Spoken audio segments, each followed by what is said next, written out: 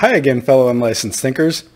Today I'm going to talk about the flow of energy through us and how we can use a rather unusual place to work some magic and help us with our manifestations. Let's start with the flow of energy. So which way does energy flow? Well, it flows this way. And we know that because we ground ourselves.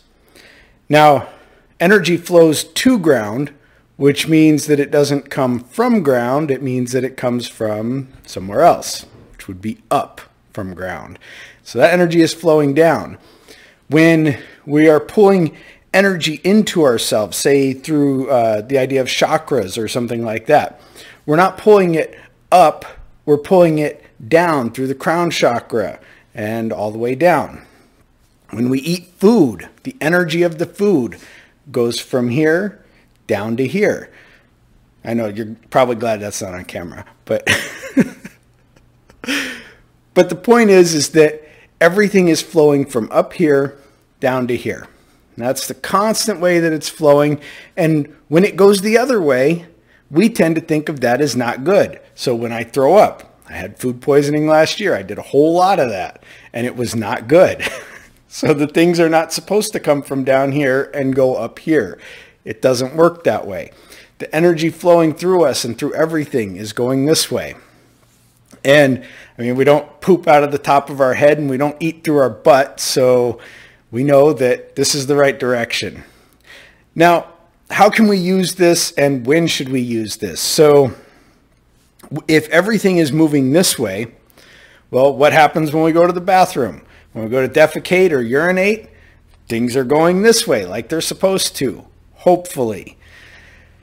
And so you can take a moment when you're going to the bathroom. It doesn't matter either if you're going to defecate or urinate, and you can say or think or just even realize that you're making room for the miracles and wonder to enter you. Because if something's blocked down here, if this is full down here, then nothing else can come in. It gets as full as it can get and there's no flow. So you just think about that briefly. You don't have to spend your whole time doing it, but you can just think briefly.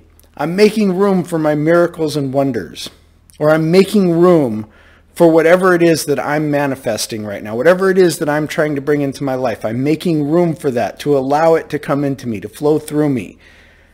Stay away from, I'm getting rid of something bad.